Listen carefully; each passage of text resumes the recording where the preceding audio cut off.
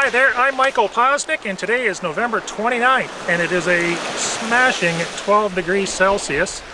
I've been working hard today here at my office in St. Felix.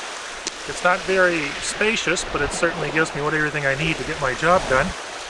What I wanted to do is go over a couple of things because I haven't sent out any newsletters for the last month. And as a result of that, I've had numerous phone calls and emails. I didn't realize what impact my newsletters would have on the thousands of people that are in the database. But I wanted to explain why those newsletters haven't gone out. Number one reason is I've just been busy. The markets have turned around. What was a flat market for about a year as a result of a lack of US buyers, which is probably because of their economy is a bit of a mess, to say the least, plus the fact that there's an enormous amount of real estate on the market down there. Things slowed down for about a year. Well, they didn't slow down, they came to a complete and utter halt. And the only buyers we had were particularly from Canada.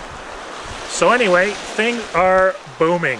I think everyone was waiting until the end of the season because there's a perception that they're going to get better deals.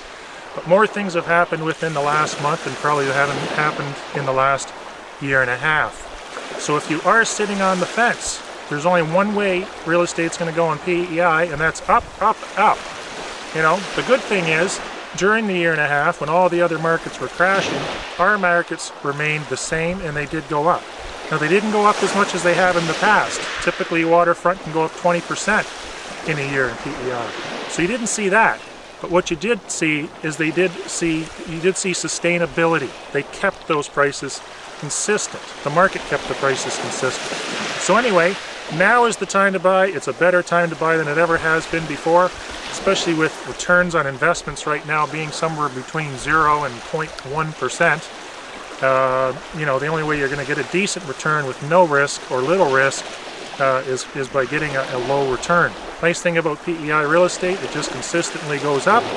It's not going to go up 100, 200, 300% in a year, unless of course you're into developing properties like I have, and I still suggest a lot of higher end developers, you know, entertain that, but you are going to get a consistent return every year till such time as you execute your exit strategy and sell. Anyway, that's it. I'm Michael Poczynek.